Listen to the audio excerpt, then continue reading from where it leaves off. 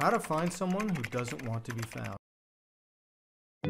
It's tough to be completely off the grid these days. We rely on the internet so much for our day-to-day activities that there's usually a way to find someone. Anytime you buy a home, vote, use a grocery store card, apply for a bank account, or even register on a website, it creates a trail of some sort. Anyone who has a phone number, address, even a neighbor or relative has all of that information documented somewhere. It's just a matter of finding it. Obviously, the internet is a good place to start for searching for people. You can access public databases, news articles, social media profiles, and more. All that information at your fingertips can help you locate your subject. However, people trying to intentionally hide may learn how to cover some of their tracks, and that's where skip tracing comes into play. What is a skip trace or skip tracing? A skip trace usually refers to the process of looking for someone who may be difficult to find. However, some skip traces require more research or may even need a thorough investigation. It just depends upon how difficult your subject is to locate. A skip trace can be conducted by anyone who needs to locate someone whose contact information is not immediately known. Skip trace tactics are often conducted by, well, skip tracers, process servers, debt collectors, bail bondsmen, or bail agency enforcers, also known as bounty hunter, witness location specialists, repossession agents, private investigators, lawyers trying to locate witnesses, police officers and detectives, and even journalists and real estate professionals incorporate skip tracing techniques when trying to locate someone. Consider the amount of personal and private information that can be discovered through a skip trace. We've often heard people ask if a skip trace is even legal. Well, of course it is. There are many different levels and degrees of a skip trace. If you just want to conduct an online people search to try to gather as much information on a person as you can from public records, that information is easily accessible to anyone. However, if your subject is difficult to find using public records,